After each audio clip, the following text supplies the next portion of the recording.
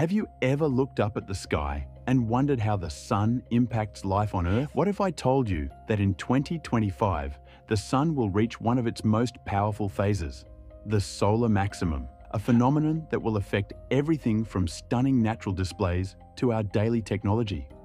Let's dive into what this means for our planet and how we can prepare for it. Let's uncover the mystery of the solar maximum and what it truly means for life on Earth. The sun goes through an 11-year cycle of activity, transitioning between a quiet phase called the solar minimum and an active phase known as the solar maximum. This cycle is marked by variations in the number of sunspots, dark, cooler areas on the sun's surface caused by magnetic activity. The solar maximum represents the peak of this cycle, characterized by the highest frequency of sunspots, solar flares, and coronal mass ejections. During the solar maximum, the sun's magnetic field undergoes a significant transformation as part of its 11-year solar cycle. At the peak of solar activity, the sun's magnetic poles reverse.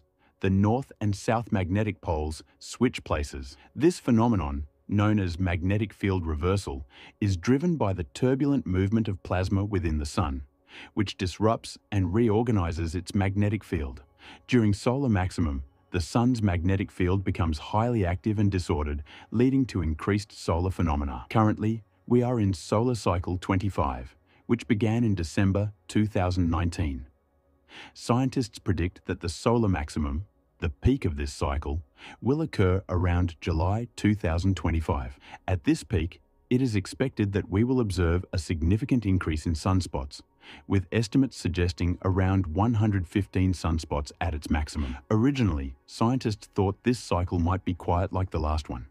But recently, the sun has been much more active than expected, so the 2025 solar maximum might be stronger than we thought. Let's rewind to October 2024. The sun had a major outburst, sending out an X9.0 solar flare, one of the strongest in years. This caused incredible auroras that could be seen much farther south than usual. It also reminded us of how these solar storms can impact our planet. The solar maximum isn't just a cosmic spectacle, it has real and sometimes dramatic effects on Earth. Increased solar activity can disrupt satellite operations, GPS navigation, and radio communications. Geomagnetic storms, caused by CMEs, can induce electric currents in power lines, leading to voltage issues and, in severe cases, widespread power outages. Solar activity intensifies the Earth's magnetic field, resulting in breathtaking auroras visible much farther from the poles than usual. During solar maximum, even regions like Northern California or Europe could witness these stunning lights. As we approach the 2025 solar maximum, solar activity is ramping up. On December 29, 2024, the sun emitted 3 strong solar flares, peaking at 2:18 a.m., 11:14 p.m., and 11:31 p.m. Eastern Time.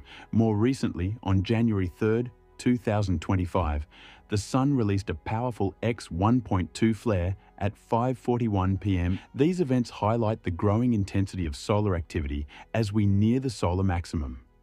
Monitoring solar events is essential to provide early warnings for geomagnetic storms that could impact Earth's technology and infrastructure. As we approach the 2025 solar maximum, it's essential to recognize both the awe-inspiring and potentially disruptive effects of increased solar activity. Advancements in space weather forecasting have enhanced our ability to predict and mitigate the adverse impacts of solar storms.